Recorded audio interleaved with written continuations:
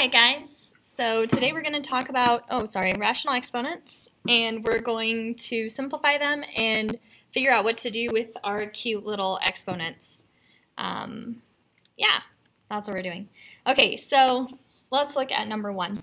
On number 1, we have 3x to the 1/2 power. So here's the deal. When you have an exponent that's a fraction, your numerator, the top number, this guy is like your multiplying part, and how many. And then the bottom number, the denominator, is your number on your roots shelf. Okay, so that's what you need to know from the very, very get-go. Okay, so let's do an example. Okay, the top number is going to be how many times you want this. Zoom in a little. Okay. And the bottom number is your root. Maybe like this would help too. All right, look at that. Okay, so to the first power is not going to change it, so I'm going to keep my 3x. And then this number is the number that goes on your shelf, so a 2. Well, the square root of 3x is just the square root of 3x. So there we go. We're all done. So we're taking these exponents that are fractions apart, and we're putting them into roots. And it doesn't say simplify, so we're just writing them in radical form. Okay, so for the next part, this guy, you can write him 2 different ways, and I'll show you.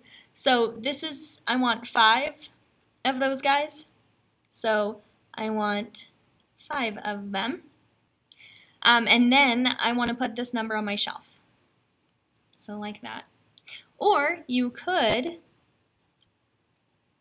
do that first and then this. Either way is fine. It's sometimes easier to do the exponent first and then take the square root. But then you're working with bigger numbers. If you take the square root first and then the exponent, you're working with smaller numbers. So just be careful and then pick if you want big numbers or small numbers. We're going to do more examples and you'll see what I'm talking about. The next section, I want you to write these in exponential form. So let's look at number 7. We have a 5 here, so that number is going to go on the top of my fraction. And since I have a root with no number, it's got a 2 on the shelf, so then the 2 goes there. The only thing I have inside of my root is my m, so this and this are equal. Those expressions are equal. So that's all you have to do. On something more complicated like number 6, see how there are 2 things inside of my root symbol? We have to be careful about how we write this. So my top number is the exponent, and I know they're both exponent. Well, I guess it's not. So we'll just write that then. Multiplying exponent. I just don't want you to get confused with like, well, that's an exponent, but this is an exponent, but that's an exponent. Like, that's why I was saying the multiply by how many. But yes, it's technically called an exponent. So the 5 is the top part of your exponent, and then the number that sits on your shelf is the bottom part of your exponent. And now, here's where you have to be careful. If you're typing this somewhere, you have to include both items in parentheses, because if you just write it like this, even if you're writing it down, okay, this problem says I want all of 7x to be to the 5/3 power, which it is because both numbers are underneath the root and both numbers have an exponent. This says I want to multiply by 7, and then I want to take the cube root of x, but I also want to multiply that by 5. So this problem right here ends up being a lot different than when we originally started from. So you have to make sure you're using these parentheses. They help show what we're talking about. We're really talking about this guy and that guy. Okay, so just be careful. So speaking of that, let's go to number 9. Just kidding. Number 9. Okay, so if we remember our rules of exponents, when you have the power of power, so this exponent on the outside, you have to distribute it to everything on the inside. So to 64 and b to the 6th. So I really want 64 to the 1/2 power times b to the 6 times a 1/2 power. So you multiply those exponents if you already had an exponent there, if you're doing power of powers. Okay, so 64 to the 1/2 power is the same thing as the square root of 64 because my 2 would go on my shelf and I want 1/64. So that is 8. The other way to do it on your calculator is to type in this exponent. So you would type in 64 and then this would be to the 1/2. And if both of your numbers are tiny, then it's in the exponent. So if you press enter, then you'll get 8. Sometimes on different calculators, this 2 won't be included.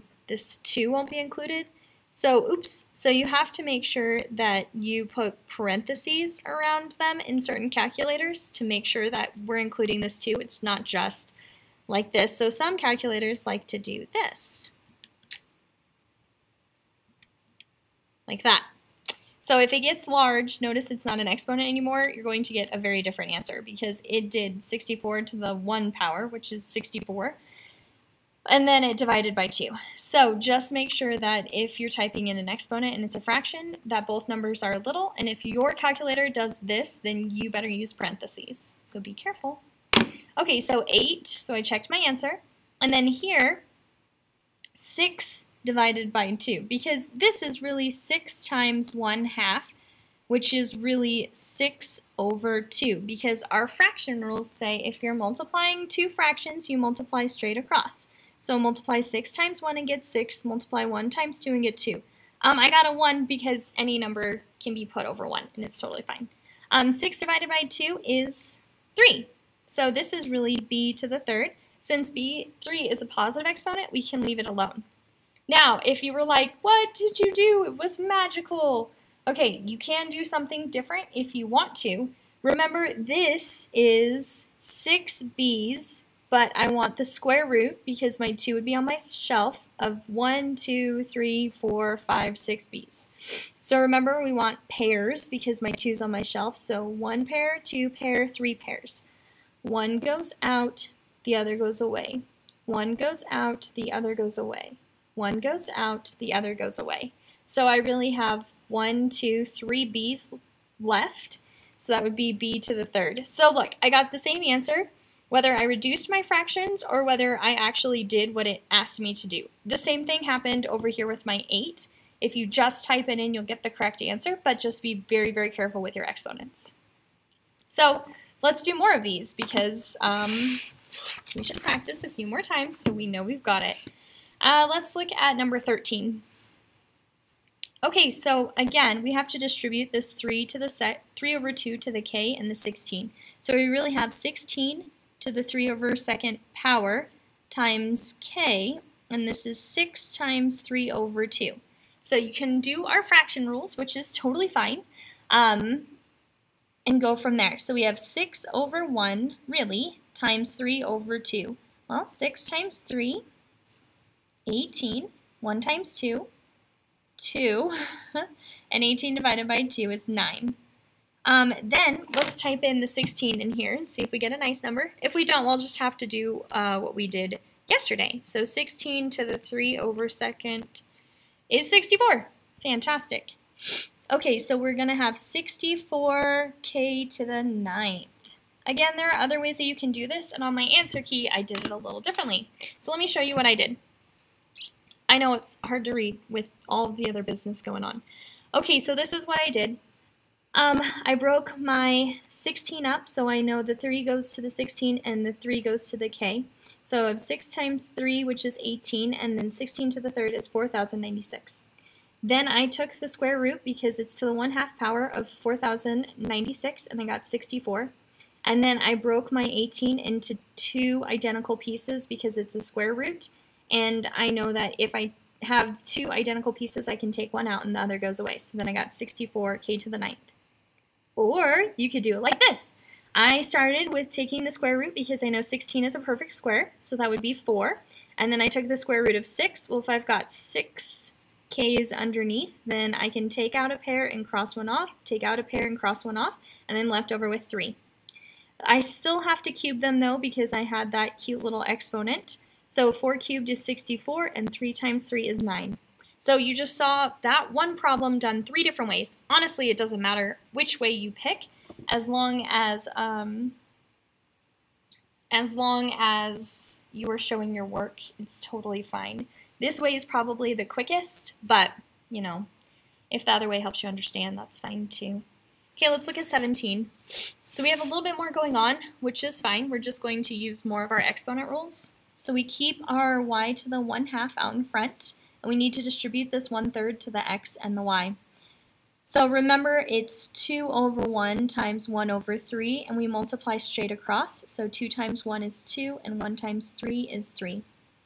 If you get confused and you're like, man, again, with the wizardry, I don't know how you math so well. Okay, just type it in your calculator. You're multiplying 2 times 1 over 3. And the reason that I use this fraction piece is because I want my answer in a fraction. And if I don't put a fraction there, sometimes my calculator will give me decimals. In any event, it's 2/3, which is what we got. If you get a decimal, you can press this like button here. So see this F to D, that's what you're looking for on your calculator. Or like mine has these like arrows and these squigglies, so this is my magic button. If I press this button, which I'm gonna press right now, you can't just like see all of it, then it's going to change this into a decimal. So we don't want any decimals, we want to keep fractions. I know you don't love them, but it's okay. So this will be x to the 2/3 and y to the 2/3. And now we have some like terms, so our y's, so we need to combine them. When the bases are the same, we need to add the exponents. Again, adding fraction rules. We can only add fractions when the denominators are the same. So I want a denominator to match here and here. Well, to get a common denominator, I need to multiply by 2 over 2 on this side, basically by 1, and by 3 over 3 on this side. These are just baby fraction rules, and if you don't remember them, just sit tight. So I multiply on the top, 3 times 1 is 3, 3 times 2 is 6. Multiply on the top again, 2 and 2 is 4, and 3 and 2 is 6. Then I have the same common denominator, so I can add the top part of my fractions to 7, and the denominator stays. Again, if you're like, oh man, look at that magic. It's just fraction rules, but it's been a long time, so I totally understand you forgetting. I'm not testing you on your fraction abilities, so please feel free to use a calculator. I just want you to understand what's happening. So we're doing 1/2 and 2/3. Again, you can type it with the divided by symbol instead of making it a fraction if that's the way your calculator is, but then your answer might be turned into a decimal, and we don't want a decimal. And then look, 7/6. I mean, it took the calculator far less time than it took me, but I still ended up with the same answer. So that's exciting. Okay, so then instead of y to the 1/2 and y to the 2/3, we added those exponents because our bases are getting multiplied. This is different because we have a power of power. So it's y to the 7/6, x to the 2/3, and that's our answer.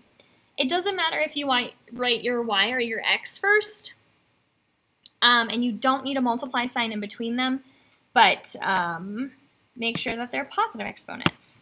And then let's do one more. Oh, we're going to do number 18.